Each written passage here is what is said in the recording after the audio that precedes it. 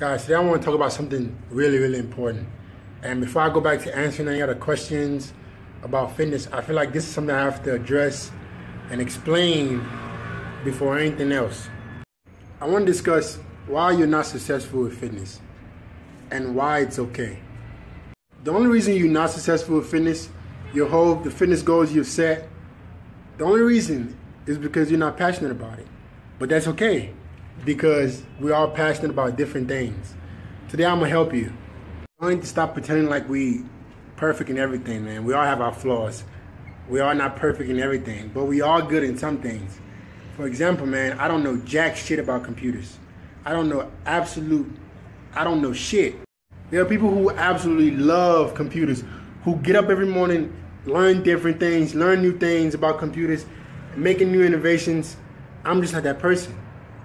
But when it comes to fitness, I am absolutely passionate about it. If waking up every morning, you don't get excited to go work out, you don't get excited to learn new things about how your body can be, how your body can change, you're not passionate about it. But that is okay. We are all not meant to be passionate about the same things. Now, I don't know jack shit about computers, but I still need to use computers. I need to have a website that's professional. I need to have different functions on this site. But I'm not passionate about it. So what do? What I do is I find somebody who is passionate about it. And that's the key. If somebody's passionate about computers and I'm not, but I need help with computers, this person helping me, we're gonna be much more successful. Guys, stop thinking you have to do every fucking thing by yourself, man. We improve and we get better at life by lifting each other up. We all have different talents. We all have different passions. Find somebody who's passionate about what you need help with. That person's passion, that person's drive is gonna lift you up. That's the point, to lift each other up. And that's how you become successful, man. That's how you become successful. No need to pretend like you're better at something that you're not.